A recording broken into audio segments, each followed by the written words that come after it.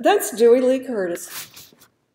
Looking at the beginning of the trust in 1977, when Dewey Lee Curtis organized meetings in Washington, D.C., Philadelphia, New York, and invited leading decorative arts experts to help advance an educational organization that would be to the decorative arts what the National Trust was to architecture. He envisioned a national membership of 100,000 people with chapters around the country. The description of the trust that would be used as the letterhead for a while and on all printed material read, quote, "The purpose of the Decorative Arts Trust is to harness the tremendous energies, talents, knowledge, and expertise of many Americans who share a deep interest in the decorative arts, and to bring these energies together in a broad-based national movement. Such a trust has long been the dream of collectors, curators, dealers across the country. Now that dream is a reality. The Decorative Arts Trust seeks your support. We are an incorporated tax-free body with energetic leadership and a definitive plan. This national movement deserves your support. Join with us." So, unquote. Excellent scholarship was always the mainstay, always. And this was a time when little information about the Decorative Arts Trust was available, when dipping and stripping antique wooden furniture was a craze across the country. I know. The advertised mission statement worked, and the Decorative Arts Trust was off and running in 1978 with bylaws written by the young lawyer John Fraser Hunt, Gray Boone, a nationally recognized name in the field, as president, and all under the directionship of Dewey Lee Curtis. Our beloved Wendell Garrett soon took over as president, giving the organization even more national recognition, and Dewey sought a director who could take his place. He hired a retired Army officer who didn't stay long. Then came the wonderful Hope Cooper of Camden, South Carolina.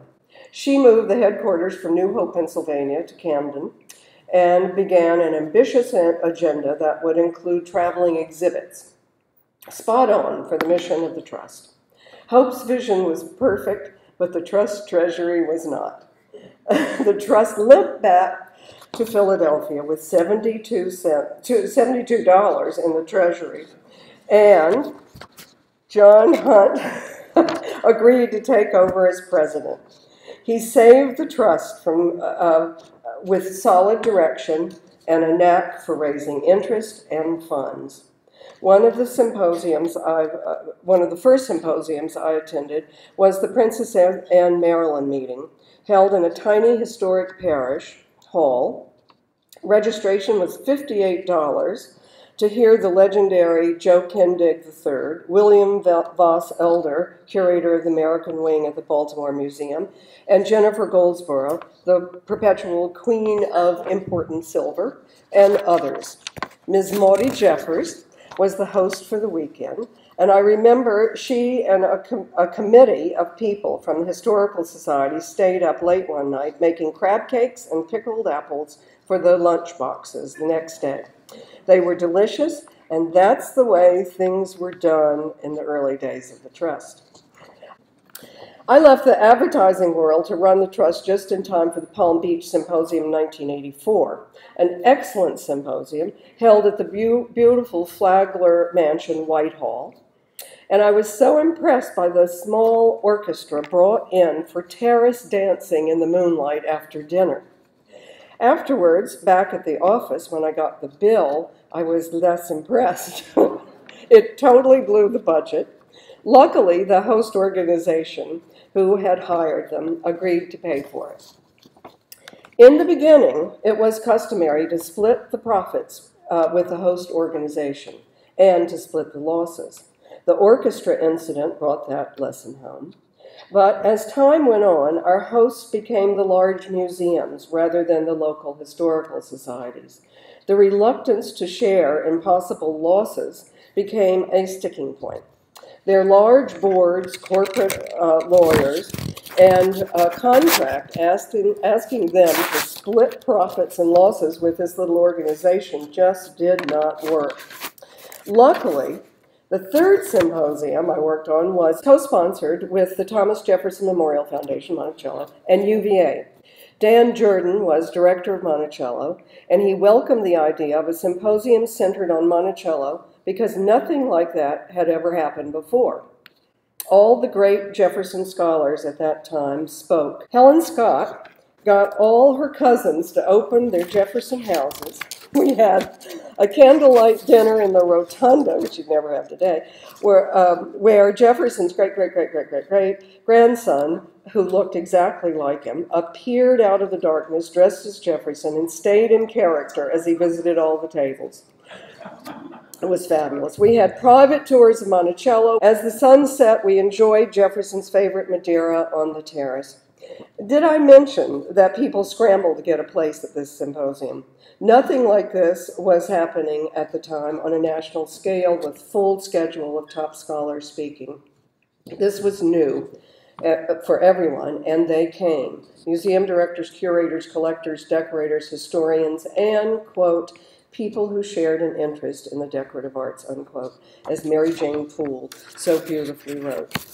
250 was the cutoff number. All afternoon tours had to be run twice by rotating the days. Well, it was a super success, and the bottom line was too. And this is what I was getting at.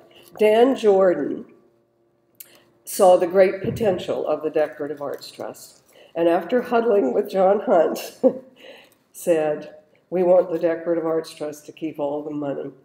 So, bless his heart, this put us on a wonderful financial position for really the first time and sent the trust on its way to a solid future, except for what Jonathan mentioned about Hartford.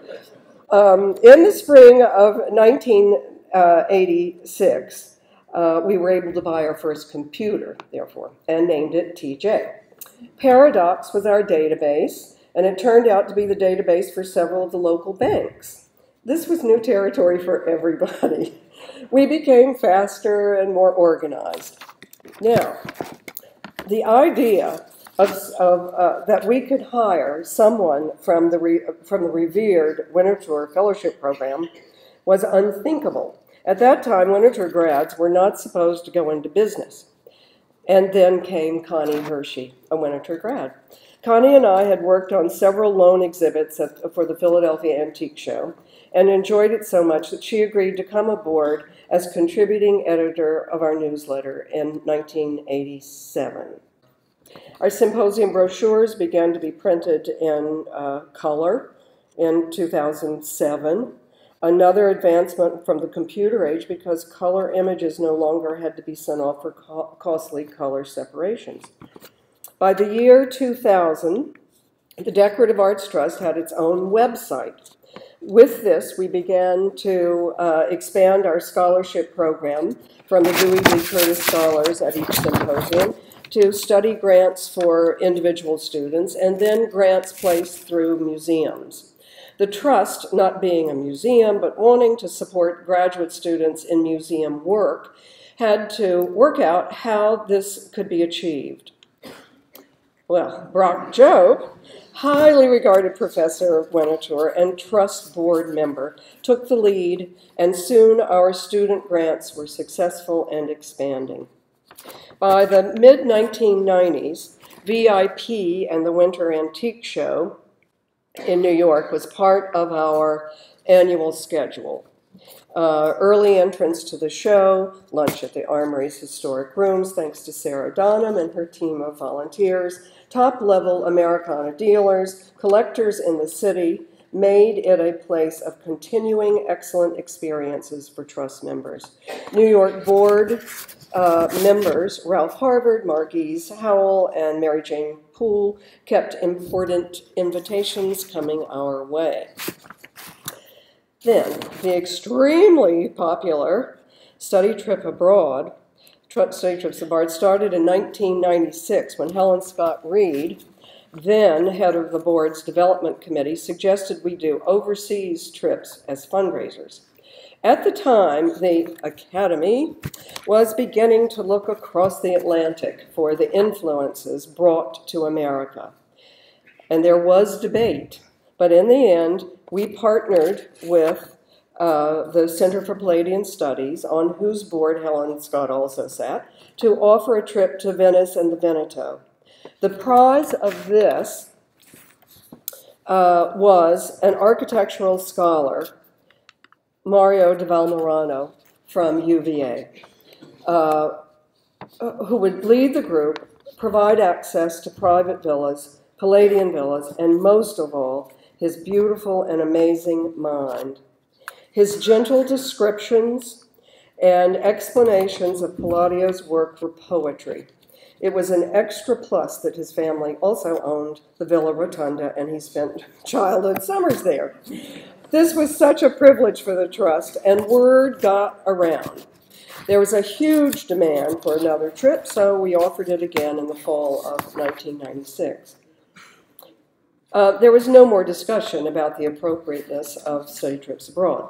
Ireland, Holland, Scotland, London, Bath, Paris, south of France, in footsteps of Jefferson, Berlin, Prague, Stockholm, Tallinn, St. Petersburg, Grand Tour 1, Grand Tour 2, Habsburg in Austria, Portugal, Poland, Krakow to Warsaw, the Hanseatic League, Maastricht Antiques Fair, Spain, Alsace, and the list goes on. These trips were not cookie-cutter trips offered by a travel company. They were all original, planned by the Trust with Helen Scott Reed in the lead. She had always been an extensive traveler and knew every, as she would say, wild and crazy, excellent thing to see. She is the secret ingredient for the success of these study trips. By now, John Hunt, after putting the Trust on sound financial footing, turned over the reins to Jonathan Fairbanks, who remained president for 19 years. Jonathan is a champion of American objects of all periods, from 17th century furniture to the silver of Paul Revere to the works of contemporary American Indian potters. And during his tenure, he generously shared all this and more with great scholarship and contagious enthusiasm, making dedicated collectors out of all of us. Here he is painting a portrait at the Yale Symposium in 18th century English style, so we could see. And here he is, hands and knees, examining the stones on the porch of the Hermitage in Tennessee. Bruce Perkins came next to the presidency in 2008. Bruce is a collector, a businessman ensuring collections, a person who had been a member of the Trust since his college days at Washington Lee University, where he was the first student intern at Jim Whitehead's new Reeves Center filled with Chinese export porcelain. Bruce also knew every dealer and every American decorative arts curator in the business, and he sort of brought them all into the fold. He was a huge plus for the Trust. He also had stepped out as chairman of Winterthur Board, so brought great working knowledge of arts institutions. Randy Scrimshire agreed to take over the gavel in 2012 and brilliantly and unflaggingly headed the transition team to replace the retiring executive director, me. He and his committee worked diligently and came to the conclusion that Matt Thurlow was the person. Now Matt and Chuck Ockery, isn't this cute? Chuck was president since 2015, are leading the Decorative Arts Trust into the future, and bravo. So, through the years, people have asked me, what do you love most about the Trust?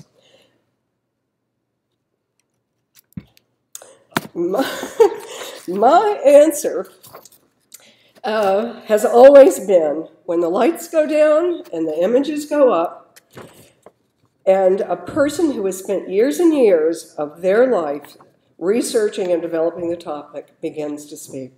That, to me, is the heartbeat of the Trust. From my vantage point, I can say with pleasure, if you regularly attend Trust symposiums and study trips, after a few years, and if you're lucky, after many years, you will look back on your experiences, the accomplished people you have met, the amazing collections you have witnessed so personally, and it will be one of the great pleasures of your life. Thank you, Dewey.